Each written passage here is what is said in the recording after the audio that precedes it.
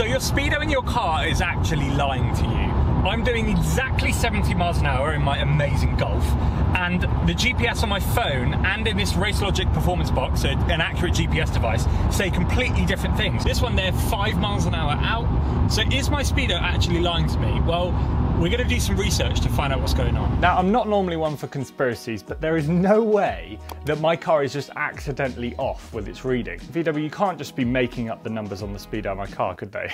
But still, what's going on here? Why do speedos in cars overread by so much? So first, I had a look into how a car actually monitors speed and then relays that to the driver. In theory, it's very simple to work out. It's the distance traveled divided by the time it takes. So how does a car make that calculation? Up until the 1980s, a lot of cars used something called an eddy current speedometer. This utilized a flexible cable that would run from the drive shaft all the way to the speedo. That cable worked a little like a drive shaft, so if one end spins, so does the other, and then this rotates a magnet in the back of the speedo, which then relays that information to the driver via a dial and a pointer. This method was pretty accurate at the time, but it would become unreliable if the cable were to stretch or even break, leaving you with no reading at all. And so unsurprisingly, new cars take a much more modern approach. Most cars since the 80s will use a wheel speed sensor, sometimes known as an ABS sensor. They're positioned in the hub to monitor the wheel rotation and also send some information to the ABS and stability control systems. That's how they work. At the end of the sensor, there is a magnet wrapped in a coil. This will then read the speed from the rotation of the ring inside the hub. And so the introduction of more and more electronic systems inside cars means that more components than just the speedo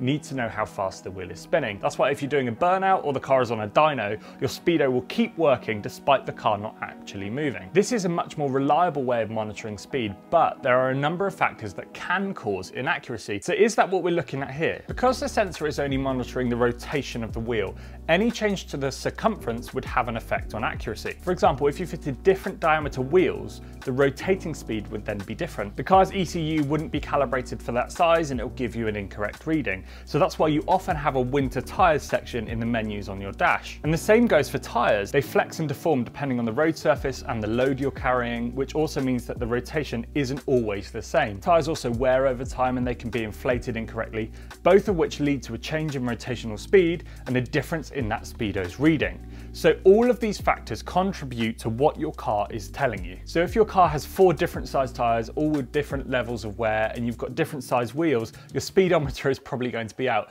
It's also likely to drive like an absolute pig. So if your speedo is overreading, that could answer a long-lasting question I've had while driving through average speed checks. Here in the UK, we have a lot of average speed checks, which are a series of cameras over a long stretch of road that can detect if you've been speeding between them. So you know how people speed up, then slow down for the speed camera and speed up again. They solve that problem. So this is a 50 mile an hour average speed check, and if we go right up to 50 on there you go, 50 miles an hour, I'm actually doing 55 in cruise control in my car. I found out that in some places there are regulations that govern what a speedo could read. In the EU, it's stated that a speedo must not underread, but can actually overread by a maximum of 10% plus 6.25 miles an hour. It turns out that the UK is exactly the same. You could be doing an indicated 50 mile an hour, but your real speed is much closer to 40. And then there's another factor that adds on to this. It's probably the same in a lot of countries, but in the UK, speed cameras can sometimes have a tolerance themselves, usually around 10% plus 2 or 3 miles an hour. You do still have to be careful though, I will say that. It's still entirely possible that your speedo could be super accurate, and at a speed camera you could have little to no tolerance, leaving you with a speeding ticket whilst doing the speed limit. So it's probably worth playing it safe. That does finally explain why so many people are flying past me in average speed checks. These people must be calculating the exact speed they can travel with this big tolerance stack of their speedometer plus the speed cameras, and that sounds like a headache to me. We did look into what the regulations are in the USA, but the only information we could find is that the speedometer has to be accurate within 5%.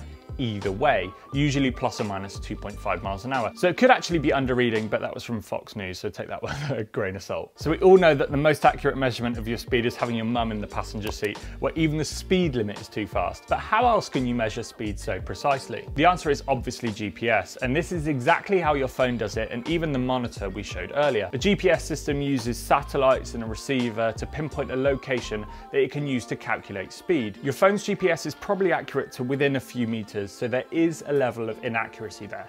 It will also likely only refresh every second or so, whereas a more accurate GPS system will be much quicker and it will be accurate to with centimeters rather than meters. As you can see from our test, the phone and the V-Box showed the same speed, but the latter is able to update that speed much more frequently. This is why you'll see loads of wiring and machinery hooked up to top speed record runs. And if you're trying for a world record, the reading needs to be as accurate as possible because a difference of a few miles an hour would result in a questionable claim. The British car magazine Auto Express actually tested 10 regular road cars to see how accurate their speedos were compared to a GPS reading.